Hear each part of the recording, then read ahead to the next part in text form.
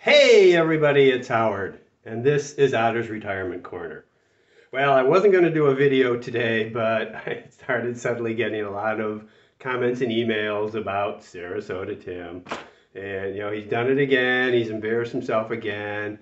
Is there any point in me doing these videos anymore? And, if Sarasota Tim is watching, maybe. If the people who watch him tune in, I guess that's more the audience I'm trying to get to. But again, if Sarasota Tim is there, or if you want to get a message to Sarasota Tim because he blocks me and everyone else, come on my site when I'm done here today on this video. Go in the comments if you want to debate me, if you want to give your argument again, if you want to have some back and forth.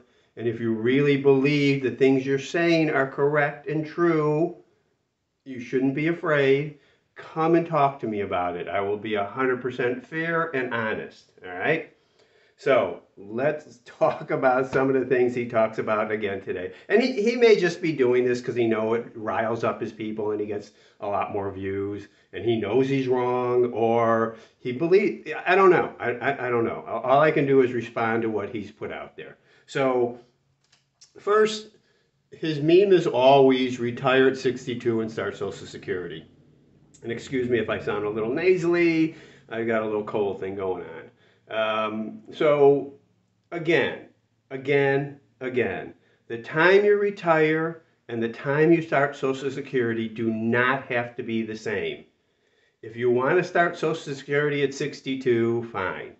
But it doesn't mean you have to retire at 62. You can retire at 48 or 50 or 58 and start Social Security at 62. If you want to retire at 62, fine. But you don't have to start Social Security then. You can start it at 63 or 65 or 67 or 69 or whenever. Right? They do not have to be the same. The only reason Tim says that is because he didn't save any money and he assumes nobody else has saved money. His whole thesis is based upon the fact that no money was saved for retirement and you have to use Social Security and a side gig. All right? So, the fact that he doesn't talk about saving money suggests to me that he didn't save money, but I don't know that 100% for sure. And again, getting Social Security at 62 and working part-time is not retirement. You're just working fewer hours than you're used to and making a lot less money. If 20 or 30 hours a week is preferable to you for half the money you were making at 40 hours a week, do it. And here's another thing. I'm not criticizing any of Tim's other videos outside of Social Security and Medicare. All the other videos he does, this is my truck, this is my RV, this is my mobile home, whatever those things are, fine. If you want to watch those, fine. I'm going to Walmart, watch me shop, fine. I'm interviewing people in Walmart, fine. If you like those, great. I'm not criticizing those. If you enjoy his lifestyle and you enjoy watching those and he's personable and friendly to you, fine, watch it. The one thing I don't understand is why anyone would take financial advice from a guy who retired at 62, took a meager amount of Social Security, worked 20, 30 hours a week, whatever it was, lived in a 16-foot mobile home, did his laundry at a strip mall. Why you would take financial advice, a guy who never saved any money? Why? He looks like he's enjoying himself, right? Okay, so there you go. Anyway, so let's move on. He's talking about, and he gets this a little confused. You don't get 30% more money at 67 than 62 for Social Security. If you take Social Security at 62, you get 30% less than if you start at 67. If you look at the difference between 62 and 67, though, it's a 43% difference from 62 to 67. And it's the way the math works, and Tim does not, this is clear, Tim does not understand math. Tim has the math understanding of maybe a second or third grader. I don't know how much school he went through, but he doesn't understand any math that's clear, all right? Glad to debate anybody who wants to defend him on that. So here's, he talks about I get 17, he talks about age 62 and he gets 1700. What he fails to mention is he was actually, and he said this before in the past, he got 1500 a month at age 62, not 1700. He's at age 65 now and he's getting 1700, okay? So if you take $1,700 a month, oh lordy. I guess I shouldn't have had that open.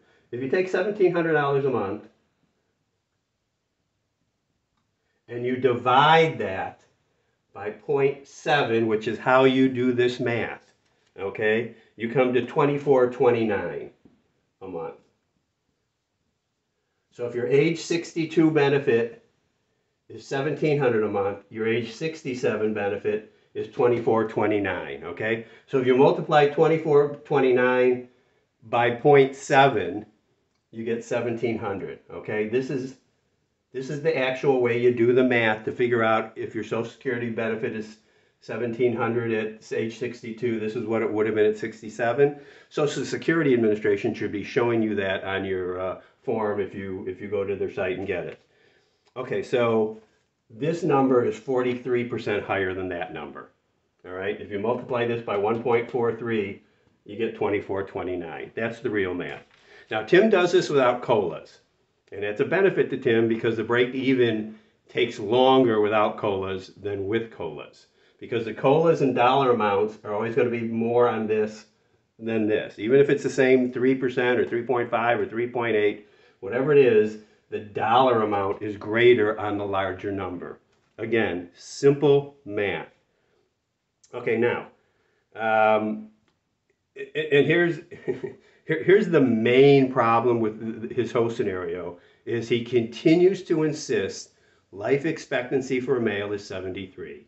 And again, for the umpteenth time, I don't know how many times I have to repeat this, and he's heard this and he's denied it, so I don't know if he thinks it's wrong or he knows if he accepts it and says it's right, it blows up his whole thesis.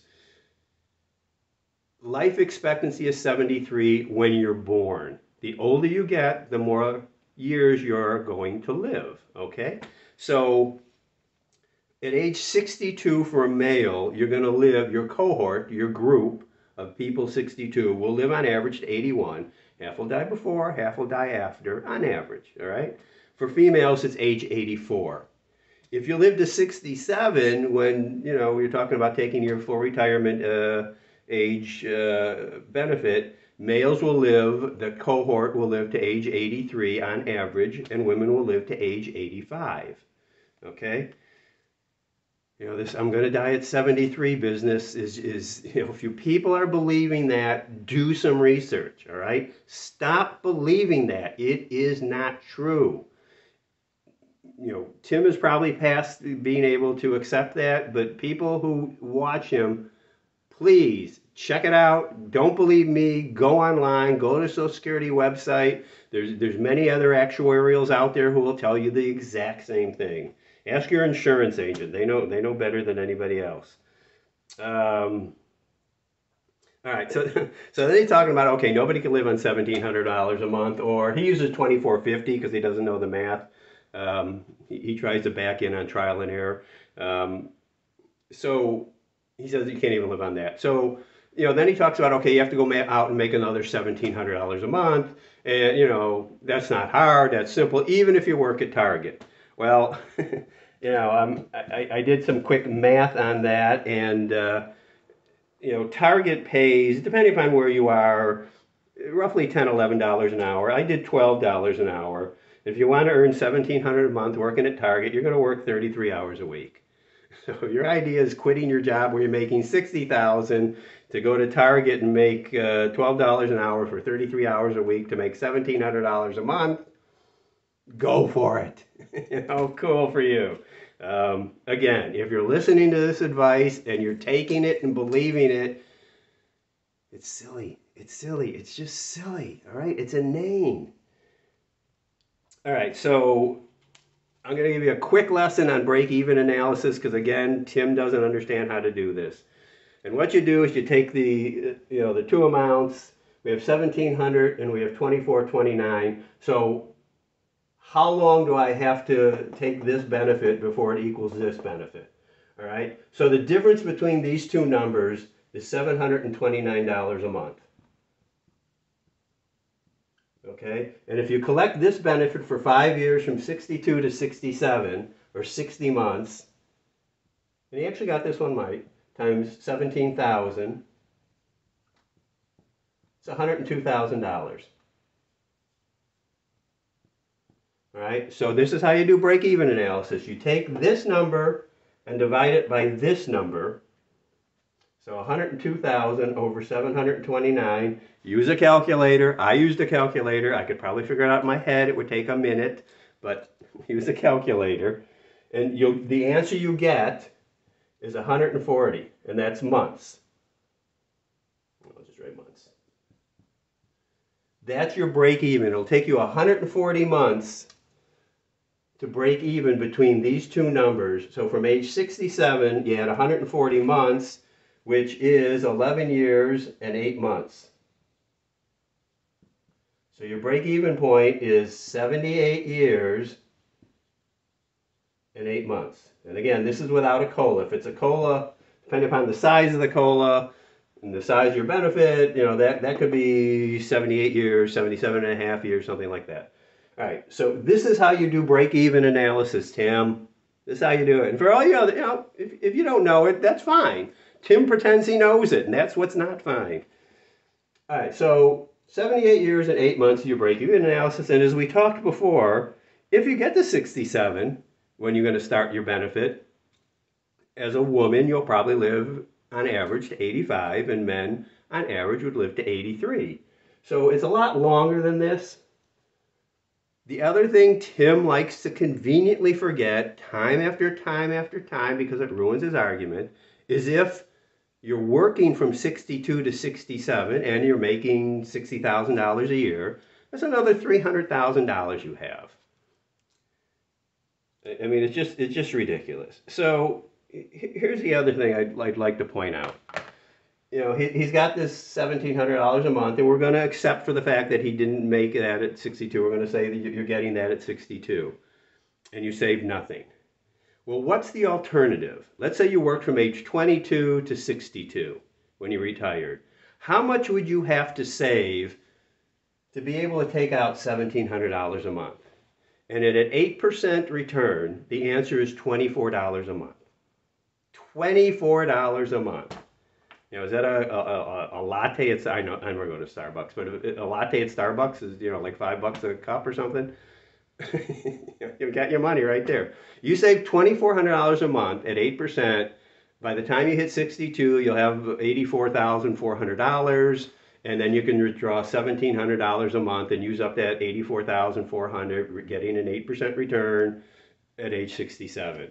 So, you know, retire at 62, use that money, and then get this money when you start your Social Security benefits at 67. I mean, that's how simply ridiculous this is.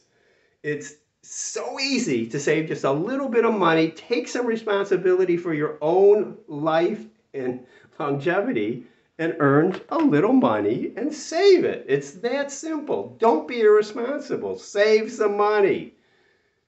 Live below your means and save some money. And I understand there are people that can't. I understand that. You know, there's circumstances where some people cannot do that. But most of the people who don't do it because they don't live below their means. All right? It's a simple thing. All right. You know, his other meme is, you know, well, you know, when you get to 67, your body's going to be so broken down. What are you going to do with the money? Well, you're still going to eat, you're still going to have medical needs. But, you know, the other thing I'd like to point out, and a lot of you have seen my video of my softball league. I'm going to a state tournament this weekend. There's going to be hundreds, maybe up to 400 70 to 80-year-olds playing in that tournament. There's going to be, you know, 60 to 65-year-olds and 65 to 70 and 50, you know, all ages over 50, but hundreds of people between 70 and 80. I've shown you the videos of people in the weekday league I play in. They go up into their 80s.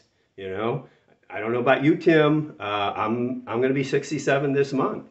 I play softball. I play golf. I'm going to be in a senior games, doing some running and jumping and softball throw. I'm going to be competing in events, and there's going to be hundreds of people there, some up to 100 years old, competing. People do that.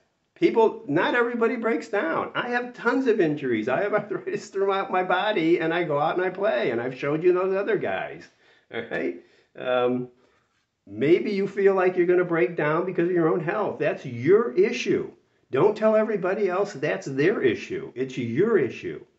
And, again, like I say every time, if you want to retire at 62, have nothing saved, take your Social Security at 62 and work a side job, go ahead. I'm not telling you not to do that. I'm just telling you the reasoning for doing that is bad. All right? Especially Tim's reasoning. And finally, his favorite saying is, nobody promises you tomorrow, take your money now. Understand how risk works, all right? The risk is not that you will die young and leave money or activities on the table. Things you won't do. That's not the risk. If you die young, you're not going to care. You'll be dead. The risk is you live to an old age, that you live to 85, that you live to 90 or more, and you have no money saved like Tim. Try living on $1,700 a month, adjusted for COLAs, when you're 80, 85, 90. All right? Good luck. I don't wish that life on anybody. The risk is outliving your savings, if you did save, or living to an old age with a very low Social Security benefit. So again, I'm not saying work till 67. I'm not saying work till 70. I'm saying work until you have enough money saved so that you can retire comfortably whenever you take your Social Security. All right? Again, subscribe. I'm sorry I went so long. Subscribe. Please subscribe, like, share, comment. And I welcome all of Sarasota Tim's viewers' comments, negative, mean, whatever they are. I want to have that conversation with you. I want to have it with Tim. So thanks a lot. I'll see you again. Bye.